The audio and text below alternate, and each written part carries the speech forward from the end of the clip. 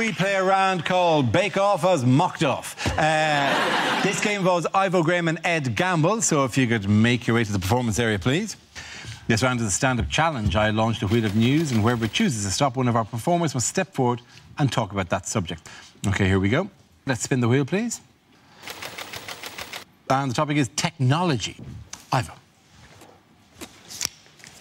I think our generation were a bit of a crossover generation when it came to modern technology. So, for example, I had access to computers as a teenager at my school, but not proper video games. So the video games that I played as a teenager were the ones that came free with the computers. Whew.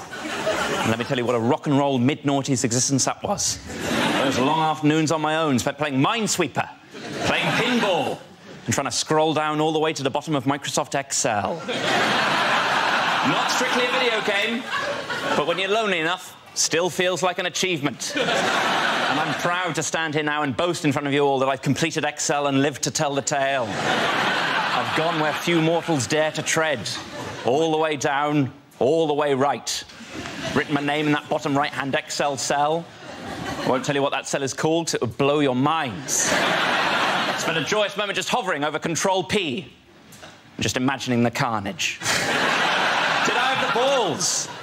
The sheer granite testes to print off the entirety of Excel on the school paper supply. I didn't in the end, but the thought experiment was enough alone. Then in my last year, we got a games console, our first group video game, Mario Kart. If you're not familiar with it, it's the greatest video game and thing of all time. Since tried intercourse, still prefer Mario Kart. Mario Kart, you're actively encouraged to finish first. And if you do, there's no shame. Well done, Ivo, Graham.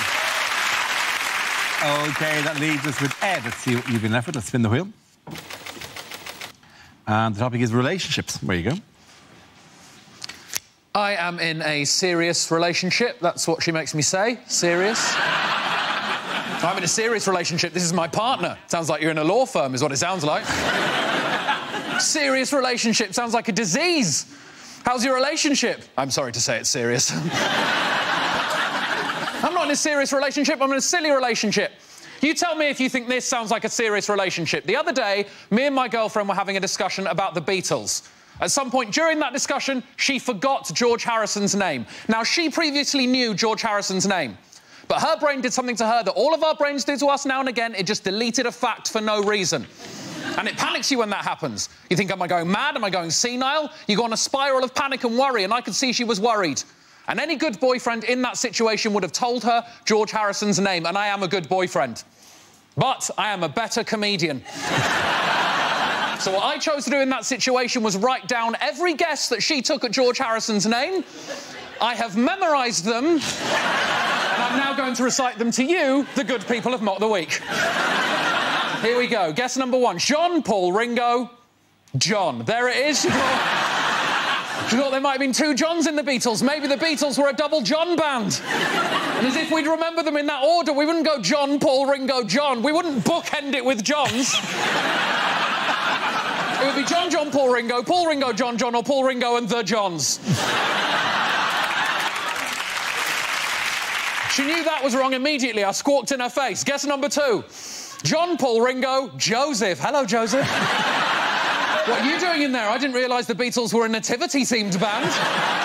Three guys with 60s hairdos, one child with a tea towel tied to his head. Again, she knew it was wrong. I was on the floor already. Then her brain gave her a little free pass, gave her a clue, gave her the surname. Thank you, brain. John, Paul, Ringo, Tony Harrison. Oh, Tony, you're not part of this conversation. Please remove yourself from the vicinity immediately. I said, you're half right. You're half right. I promise you, her next guess was Harrison Ford. Thank you very much. Bravo. Very good. The end of that round, the points go to Ed Gamble.